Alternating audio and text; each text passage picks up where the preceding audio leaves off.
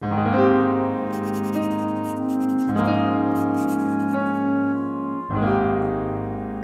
it is Wednesday, April 27th, 2022.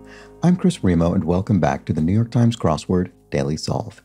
It's a Wednesday puzzle, and actually, I'm on the wrong version of this. We have an intriguing note about this puzzle's theme, so we'll have to figure out what that's all about. And this intriguing episode of the Daily Solve has been brought to us by Christina, Camtron, and as always, the inestimable Hood Monster and the invaluable Timothy Mark. So thank you so much to the four of them, benefactors of the Daily Solve Patreon campaign.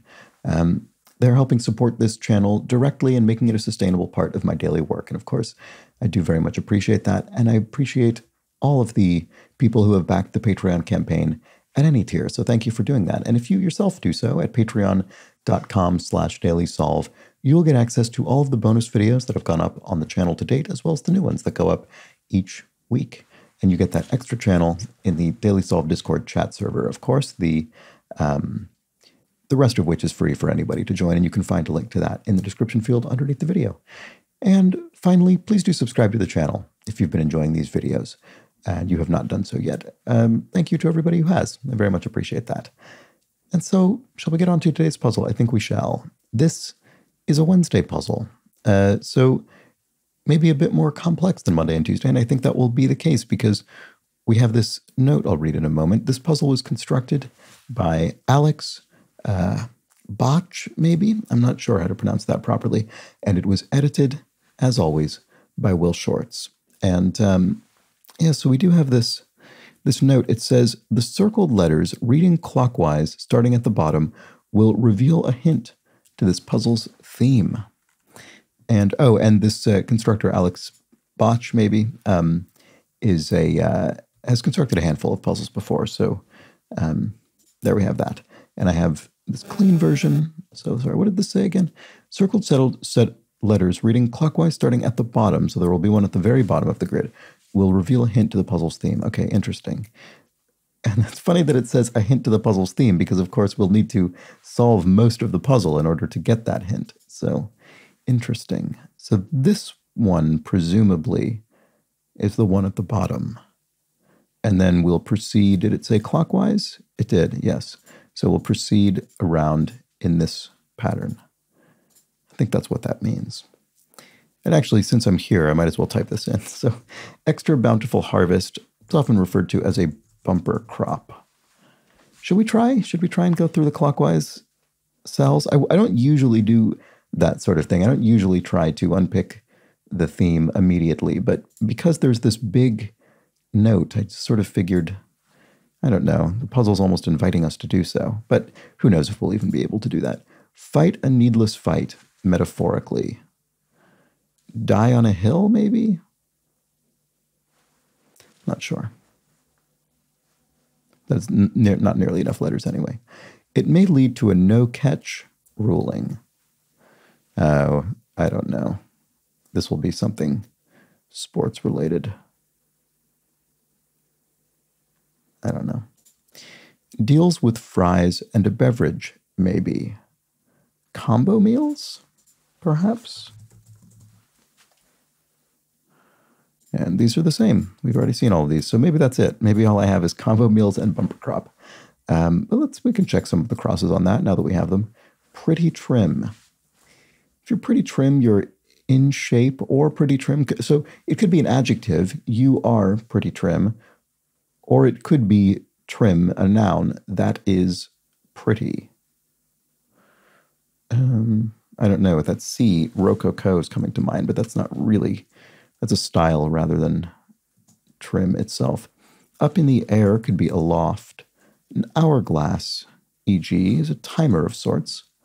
And to flow back is ebb, as in the ebb and flow of a tide. 2016 Olympics host informally, Rio, right? And a cover story is an alibi. Peace out, it's later. Oh, so pretty trim. It could be trim on a dress. So lace work? Lace what? Country north of the Firth of Forth. Could be Fife in Scotland. county, sorry, did I say country? County north of the Firth of Forth, which is in Scotland.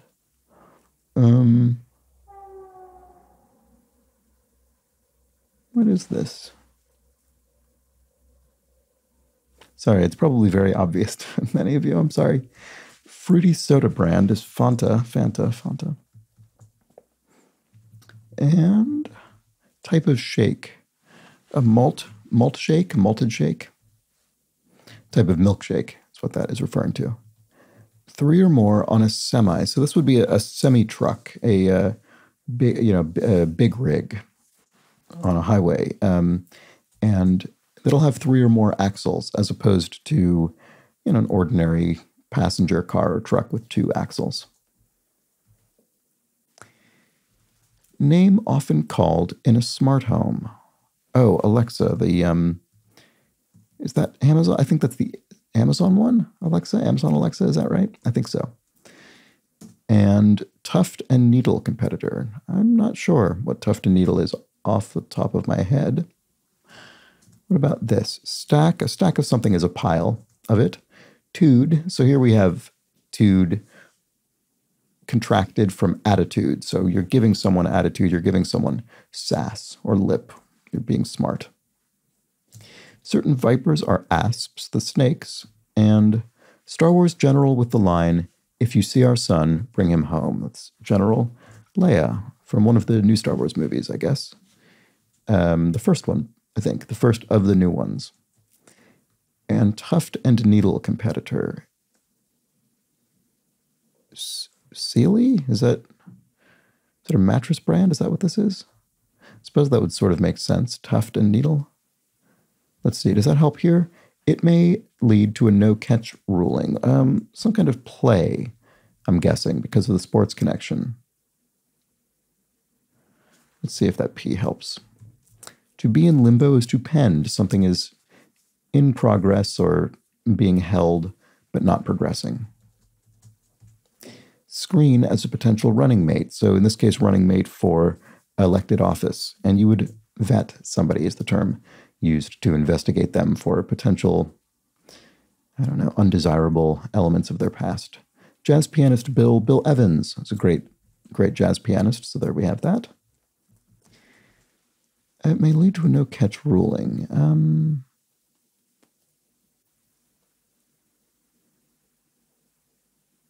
No, I'm sorry. That's very frustrating. And not square in a way.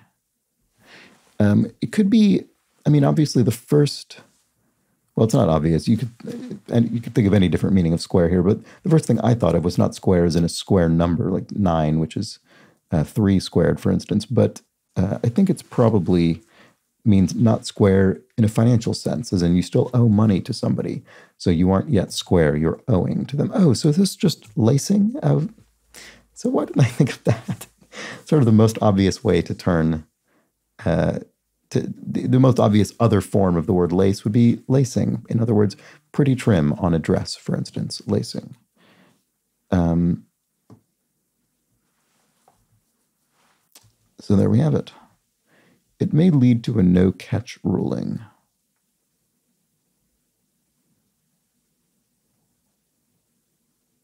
Don't know.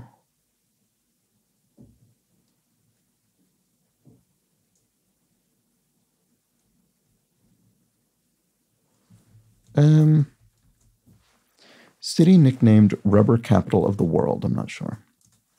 Cygnus constellation with the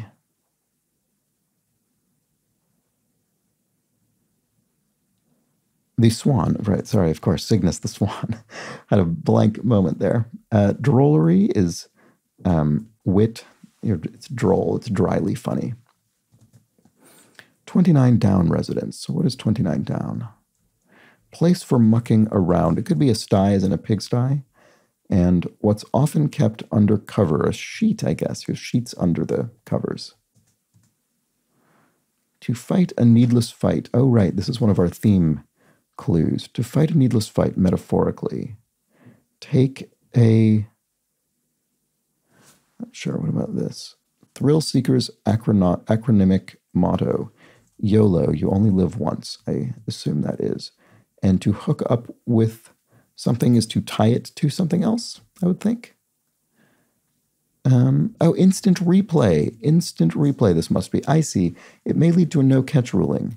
So you have your instant replay and you can see the thing that was attempted on tape, on video, and then that may lead to a ruling. Okay, understood. So, Christina of 1991's The Addams Family, Christina Ricci must be, and city nicknamed rubber capital of the world. Something Ohio? Akron, Ohio? That is a city, certainly. So let's see, do we have any clues as to this word? So we have pinball. Pinball. Oh, pinball. So combo is a pinball concept, and replay, you can replay a ball in pinball, and bumpers are the control mechanisms, the paddles, I think, in pinball, right? And then tilt. Tilt is a concept in pinball. When you physically tilt the machine, that will be penalized for that. So fighting need with tilt at windmills. So this is metaphorically, this is a reference to Don Quixote, who of the famous novel, who tilted in the jousting sense at windmills. All right, so no, we're still missing one. Oh, I don't think I ever looked at this clue. One with a quintessential McJob. Oh, a burger flipper, which I sort of was nudged towards because flippers are actually so sorry. So maybe flippers are what I was thinking of when I said bumpers. So maybe flippers are the control mechanism in pinball that actually hit that you control to hit the ball, and then bumpers maybe are just elements in the pinball. I don't even know what you'd call it, in the machine that the ball bounces off of. That must be the case. So, yeah, so I think we have all of them. We have our combo, our replay, our tilt, our flipper, and our bumper. And these all are related to pinball, our theme. So that's very clever. And I wonder what the constructor intended. Did the constructor intend here for... Because I guess if I had just solved this all normally... Yeah, I don't think I would have, I'm fairly certain I wouldn't have noticed the pinball connection until getting this word spelled out. So I think that must be what was intended, or not necessarily what was intended, but why the clue at the beginning said, this will give you a hint as to the theme, because you could complete this whole puzzle without even understanding what this theme was. And so But anyway, we did it a bit out of order, but I think that was fine. Let's go back to the puzzle. We never even looked at our one across, actually. One inclined to go in and out. A ramp. So it's inclined physically. It is literally inclined. It is at an incline, and you go in and out of a building or something like that. Where one may purchase a sectional with the side of meatballs. IKEA, which famously sells meatballs as well as furniture. And so sectional in this case referring to a sectional sofa. Stuff is cram. You could cram something into a compartment, maybe? Actress Greer, Pam Grier, yes. And has the best intentions. Means well, there we go. And so to hornswoggle somebody is to con them. All right, so I think we've looked at all of the answers up there. Let's keep going. Like festive houses during the holidays, they could be lit up with lights. And a potted succulent is an aloe plant. There we go. Aloe, one of the more common New York Times crossword plants, certainly, although very rarely in this form, usually just as aloe rather than aloe plant. It's unusual. Until we meet again, I'll see you? Yeah, that looks right. And cable alternative, this came up in the crossword the other day as well, DSL, which was one of the forms of internet connection that was the fast one before cable became the new fast one for sort of normal residences. So if you put something down, you laid it down. And as I always mention, but in case you're new, the parenthetical phrase here means we will apply it not just to the clue put down, but also to the answer laid down. And it just makes them a closer match. If the clue was simply put, laid would be, I mean, you could be an accurate definition in this context, but it would be much harder to arrive at that. So the down helps us out. We say, oh, put down, oh, laid down. I see, that makes sense. So it's just a little bit of a help. Ring around a lagoon, atoll, and as in Bikini Atoll, for instance. And one-time presidential daughter with the code name Radiance. It must be Malia Obama. And swings around sloughs? Yeah, it must be. Evade capture is to slip by your pursuer. Director Kazan is Elia Kazan, film director, that is. And regional greenery is flora, as in the flora and fauna, the sort of plant life and animal life of a given environment. Any Scrubs or Friends episode now? Well, any one of them now is a rerun, and because this is an or clue, it's singular, even though we're referring to two different programs. We're referencing two programs, but the clue itself is only referring to one of them because it's an or. Community far from a city's center, an exurb, I suppose. The X indicating it's outside, it's distance. Roman numeral, okay, I was going to say the CX looked strange, but then we see it's a Roman numeral, so it doesn't look all that strange. Roman numeral equal to 12%, oh, I see, 12% of M. So M being 1,000, so 12% of that would be 120, so C for 100, and two X's for 2 tens to make 20, so 120. Blank on the Igpe Atenlay. So this is pig Latin, ixnay on the Igpe Atenlay, which would be nix on the pig Latin, if you decode that in pig Latin form. Big retailer of camping gear. So the way that works, by the way, is you take the last sort of, not quite syllable, but the last consonant that you can create from the end of a word, move it to the beginning, and then simply add AY to the end of the construction. So big would be, well, that's actually a bad example, sorry. Later would be ratelay, I guess, because you take the R from the end of later, put it at the beginning, and then put AY at the end. Yeah. Anyway, I haven't thought about that in many, many years. Cheese board staple. Brie, I guess. You're assembling a cheese board, you might have some brie cheese. And hairstyle that sounds edible. A bun, I suppose.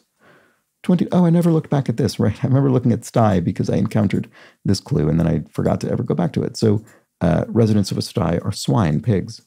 And top 40 songs are hits. And then Raps Young Thug is the name of a rapper.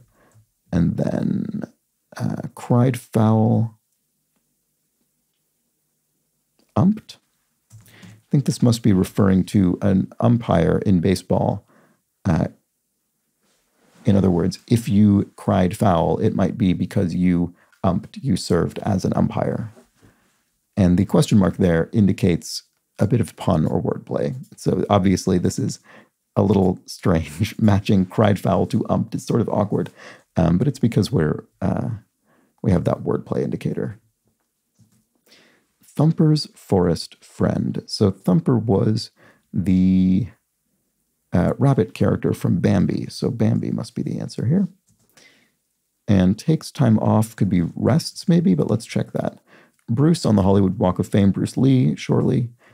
2 in a 2-car garage. Bays, automobile bays for the 2-car garage. And a chest protector is a bib, I suppose, if you're eating and you'd want to avoid getting food on your shirt, you could wear a bib. Playing extra minutes briefly would be in OT, in overtime. Not in regulation time, as I learned the other day. Heater measures are BTUs, which I don't remember what BTUs stand for. I know that it is a relevant measure to heating. what does it stand for? Something units. I don't know. Someone will tell me now that I've indicated I don't know, so I'll tell you tomorrow. Parched could be arid, as in very dry. Oops. Group with the tribute band. Bjorn again. Must be ABBA, referencing Bjorn.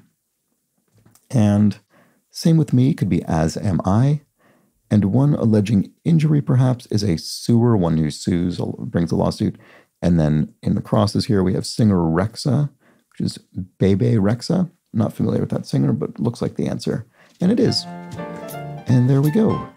So we've completed our puzzle with the clockwise arrangement of letters spelling pinball and referencing combo, replay, tilt, flipper, and bumper. So there we go.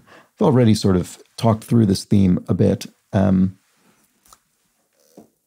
But yes, it was very interesting the way that it sort of indicates that you're getting a hint at the theme, but really it's really a retrospective hint. You have to have solved most of the theme in order to even get, I guess, actually, I suppose I didn't think about this. I guess conceivably you could get all these letters through the vertical answers, and then you wouldn't have, yeah, that would be a funny way to try and solve this puzzle. It didn't occur to me, but it doesn't really matter. But yes, you could get all of these through the verticals, and then you could arrive at the pinball clue before getting any of the theme answers that involve pinball. So yes, I wonder if anyone, I'm sure there are people who have solved this puzzle who did it that way. Certainly wouldn't be the default choice. Anyway, fun, interesting Wednesday puzzle, and a theme that came together quite well in the end. And so, with that done, we can move on to